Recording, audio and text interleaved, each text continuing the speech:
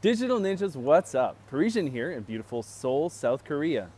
Did you know DOOH is set to be the heir to broadcast TV? Nobody was ever fired for buying broadcast TV. That is, until they were. TV's share of the ad market is in free fall decline, and Interpublic's Magna estimates that in 2017, digital media will overtake the incumbent king of ad budgets for the first time ever. Many have seen this coming, but few are seeing DOOH and not online video as its big successor. What makes me say this? It's about the nature of the medium.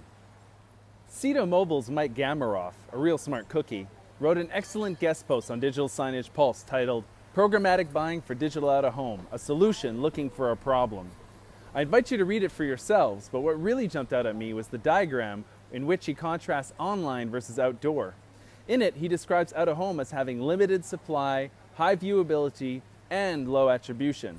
That sounds a heck of a lot like broadcast TV to me. I'm not the only one to think so.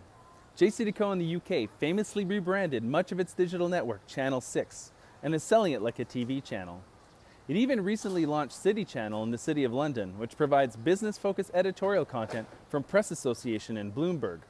While this content's a far cry from TV-level production, Channel 6's reach is already rivaling its TV counterparts, and I would wager that it's far more effective at driving sales due to its proximity to purchase.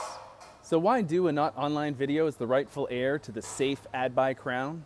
Because why would anyone ever watch a program with ads again if they can pay a subscription service and get the content they want on demand from a service like Netflix?